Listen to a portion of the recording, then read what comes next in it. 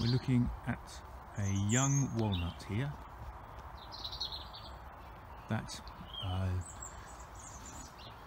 dull grey-brown bark is an indicator it's a young tree, so it's not got very well developed bark yet. But when we look at the leaves, we can identify what type of tree it is. And if I come back, we can look in more detail at the leaves. Now you see you've got here on this leaf, you've got 2 pairs and then another couple. That possibly should have another leaf there. So that's one leaf, and beside it we've got another leaf here,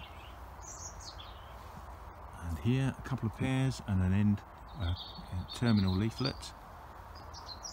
Now those features are telling me we're looking at a walnut.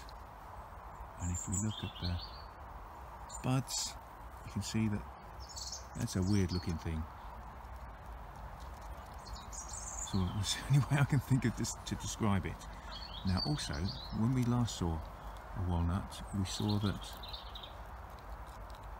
a walnut has to have chambered pith.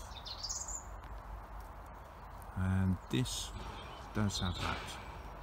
I hope you can see that.